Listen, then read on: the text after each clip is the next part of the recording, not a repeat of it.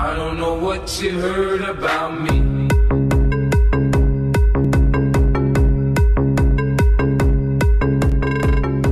Now, right now, we're doing a whole lot of. យើងកំពុងតែធ្វើតេស្តវ៉ាក់សាំងបង្ការវីរុសកូវីដ -19 នៅទូទាំងប្រទេស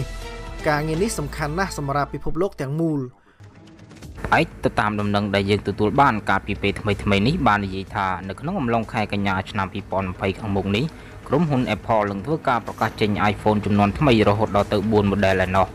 ដោយឡែកនៅក្នុងថ្ងៃនេះវិញតាមរយៈកម្ពុជាអ្នកចែកចាយព័ត៌មានបែកធ្លាយដល់ល្បីឈ្មោះមួយមានឈ្មោះថា Jon Prosser បានធ្វើឲ្យយើងដឹងថា iPhone ចំនួនថ្មីពិតជាត្រូវបានបែងចែកចេញជា4 model មែនដោយក្នុងនោះរួមមានដូចជា iPhone 12 iPhone 12 Max iPhone 12 Pro និង iPhone 12 Pro Max តាមរយៈប្រភពខាងលើនេះដែរក៏បានបញ្ជាក់ឲ្យយើងដឹងដែរថា iPhone 12និង iPhone 12 Max នឹងបំពាក់មកជាមួយនឹងអេក្រង់ទំហំ 5.4 អ៊ីននិង 6.1 អ៊ីនជាប្រភេទ OLED ផលិតដោយក្រុមហ៊ុន BOE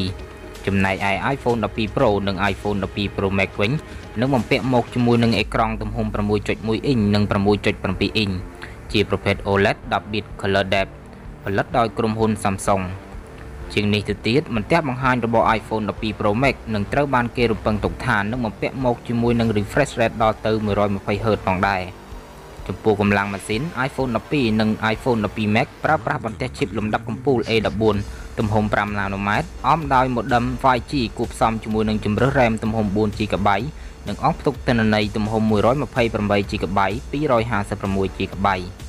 ចំណែកឯ iPhone 12 និង iPhone 12 Pro Max ប្រើប្រាស់លំដាប់កំពូល A14 ទំហំ 5 nanometer អមដោយជាមួយនឹង modem 5G គាំទ្រដោយ Dual Mode 5G